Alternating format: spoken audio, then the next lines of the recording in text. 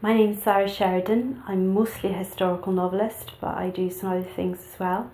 I'm a Twitter evangelist and a SWAT and a member of the Society of Authors in Scotland and also a board member of the Writers Collective 26. I write two series of historical novels. One of them is murder mysteries set in the 1950s, and they're cosy crime noir. They're kind of Miss Marple with an edge. And I have a female detective called Mirabelle Bevan, whose heart has been broken during the course of World War II and who's recovering during the course of the 50s by solving a series of mysterious whodunits on the south coast of England. I also write another set of books which are standalone but are all within the same period.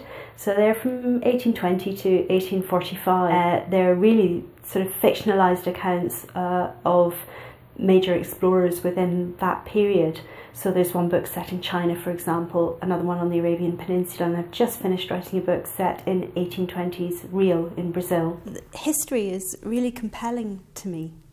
You know, where did we come from and why are we where we are, and actually where are we going? You know, the study of history is not about the past. The study of history is about how do you face the future. And so I really started there. I started being interested in history and then interested in the gaps. When you go into the archive, and I'm a SWAT, so I spend a lot of time in the archive, you know, you get part of the story. You read these letters and you can come across, you know, a dusty old box, and no one's opened that box for 100 years. And then you go inside and there's a letter, and, you know, it's like speaking to that person who lived 200 years ago, and they're telling you about their day and their place in life and what they're hoping to achieve. And there's a whole load of gaps involved in that. You know, you never get a whole story.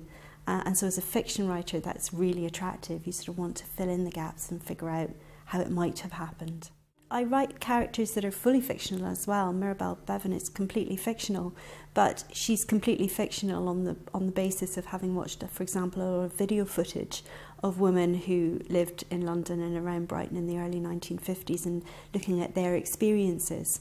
So yeah, you're constantly sort of filling in those gaps, but it has to come from some kind of reality in order to be believable. But yeah, I think when you're working with historical characters, you know, even making up historical characters completely from scratch, you sort of want to know a little bit of what the reality would have been like with the real people. And sometimes I write about real people. You know, sometimes you've got a whole series of letters or diaries or something from one particular character, and you then sort of build on that. So they're actually an extension of something that is very real. There are a lot of book festivals, 140, 150 book festivals all over the UK, and hardly any of them, foolishly, are dedicated to historical fiction. So I was really excited when I saw what Summerhall was doing, the programme that Ian Gale was putting together over the weekend, and absolutely, definitely wanted to be involved in that.